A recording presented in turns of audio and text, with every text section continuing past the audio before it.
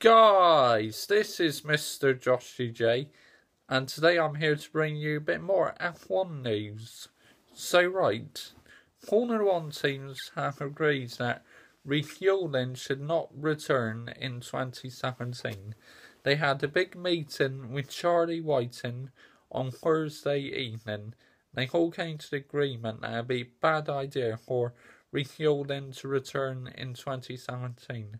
I gotta say, when I first heard that yesterday, I was a little bit disappointed, but on the other hand, I'm not too bothered about it because it'd be very expensive, talk about cost cutting going out the window.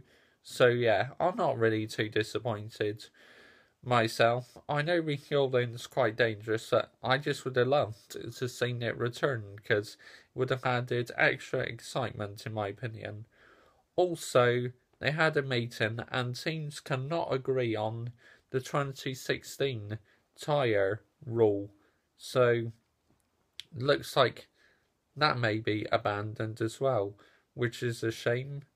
Other news, there's been reports on motorsports.com that Renault could be buying Mana Marussia, which I think that'd be... I like Mana Marussia, but if Renault take them over and become their own team again, I think it would be fantastic news.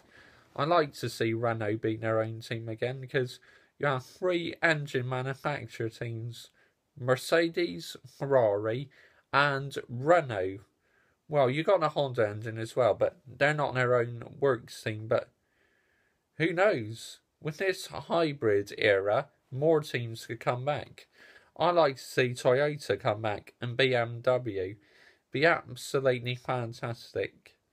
Like the Honda engine is amazing already. It sounds amazing with this single exhaust, but next season with the twin exhaust, all the V6 engines will sound better, but that Honda engine, they've done a great job with a single exhaust. Just imagine what they could do with a twin exhaust. That car is going to sound bloody amazing next season. So right, in the comments, please put down your thoughts. Are you disappointed that they're going to cancel Return of Refueling? And what do you think of Renault possibly buying Mana Marussia? I think it'd be a great idea because, now being cheap to buy.